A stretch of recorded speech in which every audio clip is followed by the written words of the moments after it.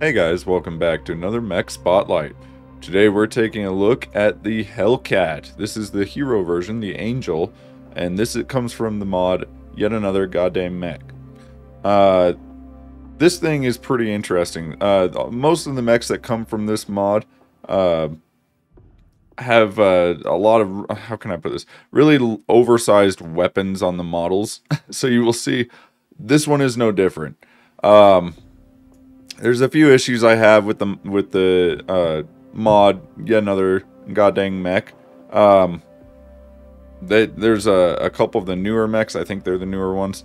Have some issues in game and whatnot. So I don't know if I'll keep using this mod that long, but I really wanted to play a Hellcat, and this mod has it. So as you can see, I went with the Royal Cavaliers first paint pattern. This comes with the same mod. So you'll get this with it. The model is pretty cool though. This is one of the better looking models from the mod in my opinion. The arms are a little bit oversized. I think it would look a lot better if they were a little bit smaller. But overall it's a cool mod. You even got like these little teeth hanging off the front of the center torso, the cockpit area. So yeah, fun stuff. This cannon here I think is supposed to be over here. Like this one is, but for some reason it's in the middle there. I don't know, maybe that was intentional. It does look like that is also a hard point there. It would be cool if it was symmetrical, so you had it on each, but whatever. We're all here for the gameplay, right? So let's take a look at what we got here. We'll go through the quirks real quick. First, you got clan, so this gives you all of your basic clan bonuses here. Enhanced IR and thermals, top speed modifier, turn speed modifier, acceleration modifier. You get sensor range, you get weapon lock-on timer, you get armor repair cost and structure cost, both increased. Upkeep cost is also increased. Incoming heat damage is higher.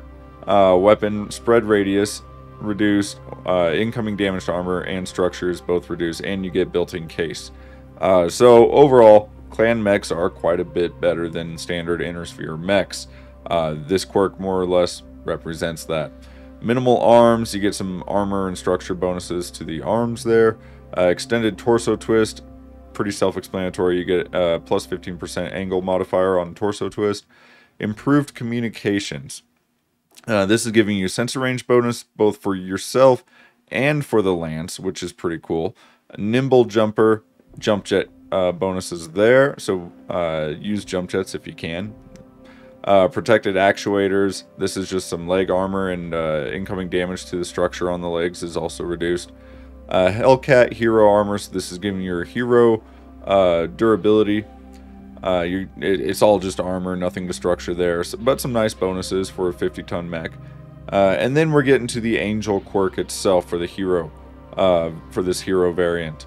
You're getting additional sensor range bonus for the whole lance. Weapon lock-on time modifier again, so this is on top of the clan quirk.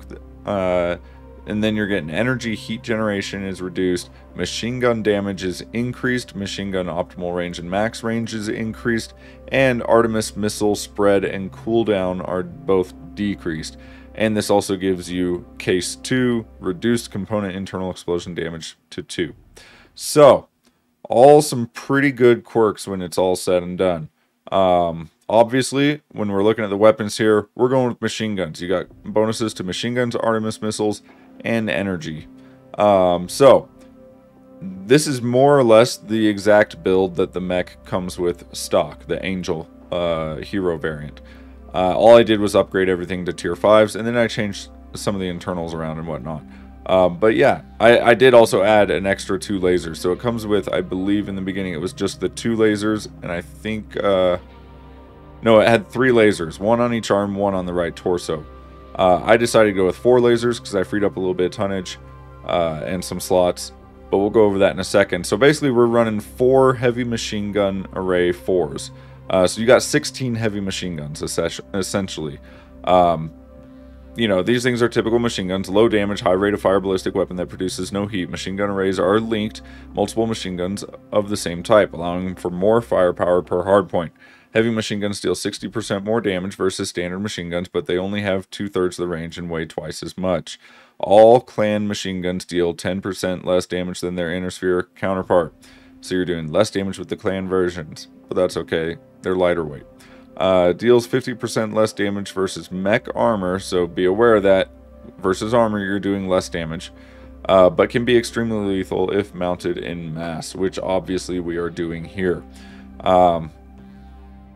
So, let me see. Yeah, nothing else there matters too much.